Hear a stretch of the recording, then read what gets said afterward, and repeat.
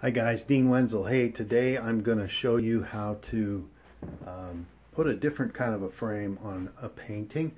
In this case, it's a 16 by 20 painting that's going to go over some rough cut wood. I just took some fence boards and ripped them and put the canvas right on top of the frame. It's kind of a neat look. Hope you like it.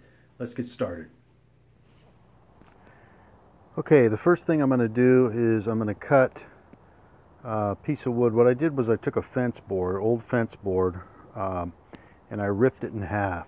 So this is a stack of fence boards ripped right in half. Typically those are about 6 foot long by 5.5 inches wide, and I ripped them right down the middle. And so what I'm doing now is I'm cutting these on my miter saw at a 45-degree angle.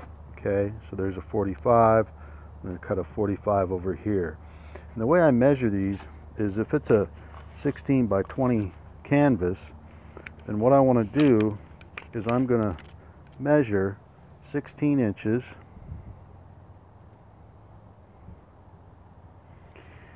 from one end down to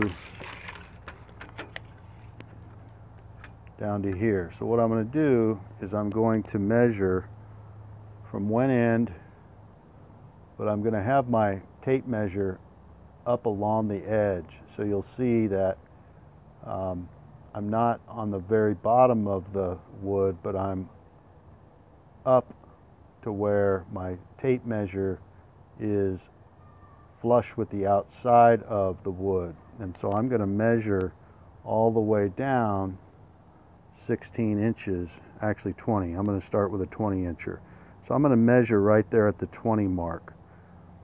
And the reason why is because I want the frame to be slightly smaller than the canvas. So I'll cut that. Okay, so I have my 20 inchers cut and my 16 inchers cut. But let me show you how I cut them in terms of length. So this is a canvas. This is a typical 16 by 20 canvas, and I'm going to measure it. You can see it's 20 inches long by 16 inches wide. Okay, now I'm going to set the canvas aside for a second. I'm going to show you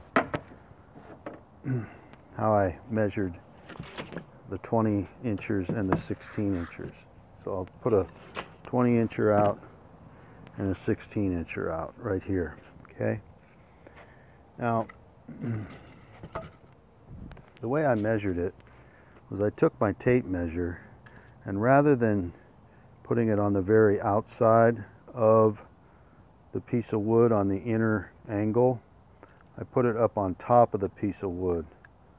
But the outside of the tape measure is flush with the piece of wood now.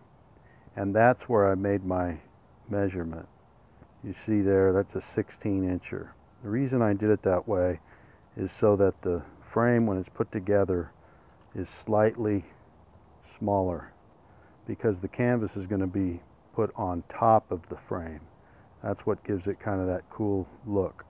So I'm going to do the same thing with the 20 incher along the outer edge, and I'm measuring all the way down 20 inches right there. Okay, and that's how I cut those on the miter saw. Okay, so I've fitted them together. I have not nailed them together yet, but I have fitted them together, and what I'll do is I'll take my nail gun and I'll just nail each of these corners together.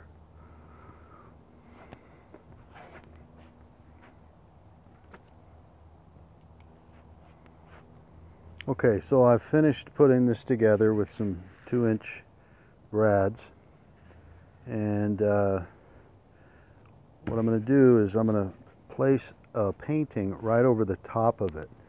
So I've got a painting sitting over here that about a half an inch overlap. So I'm not going to fit it inside of it. I'm going to fit it on top of it. About a half an inch overlap on each side. So if I look over here, I'm just going to overlap that on each side about a ½ inch. So probably about right there, probably about right there. So there's overlapping at each corner. That looks about right. You look down at that, that's about how it'll look. So I'm going to go ahead and put a small brads to attach it to the board. And I'm pretty much just putting one at each corner, just so we don't have too many nails on the canvas. So I put one on each corner. You barely see them. And now I might go ahead and put one right over here on the side,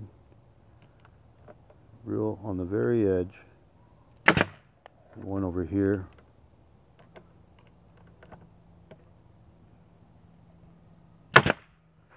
and that should do. We don't want a lot, we just want it to hold. And there you have it. Now what I'll probably do is paint the edge of this black, the edge of this canvas right here, just to, I don't have to, I kind of like to do it that way. But this is what it ends up looking like. You can kind of see that. It's kind of a nice look. What I'll do to the back is I'll put some little hardware to hang it on a wall. And so there you have it. I'll just set it right up here so we can step back and take a look at it. And that's what it looks like on the wall, sitting on top of the frame. Pretty nice look. I hope you enjoyed this one, and make sure you put your comments down at the bottom and like this video if you enjoyed it, and subscribe to my channel. Let's keep this going. Thanks.